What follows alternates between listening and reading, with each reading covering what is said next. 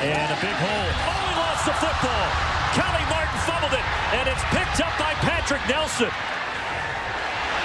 Nelson tried to cut it outside and eventually tracked down at the 30. And he's been good so far as the Fort Lauderdale native. Third down. Play action. Oh, they found everybody on the side of Iowa. Lewis Dorsey with a reception deep into Hawkeye territory.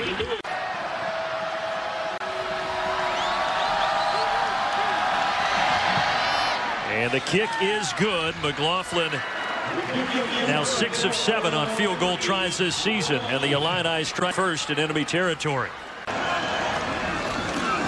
They'll go on the ground to Reggie Corbin. A pretty good hole for Reggie Corbin.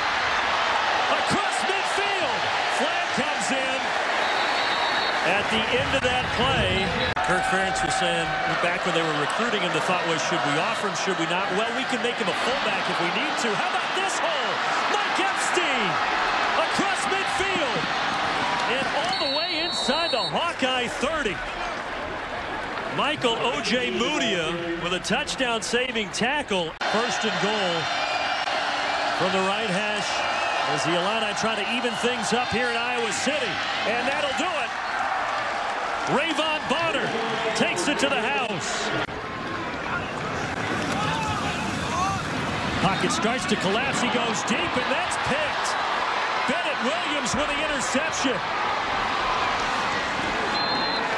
And he returns it inside the Hawkeye 40. Only the second interception thrown by Nate Stanley on the season. Turn to the junior from Cypress, Texas, Chase McLaughlin. Chip shot, 24 yards. Last time you said that, someone missed. Not this time. Right through for McLaughlin. And Illinois, who at one point led 3-0, is now back in front, 13-10. And hit him on the face mask. So now Nate Stanley 1 for his last 8, throwing the football, and look out. Nate Hobbs getting in for the sack. Another freshman making his presence felt.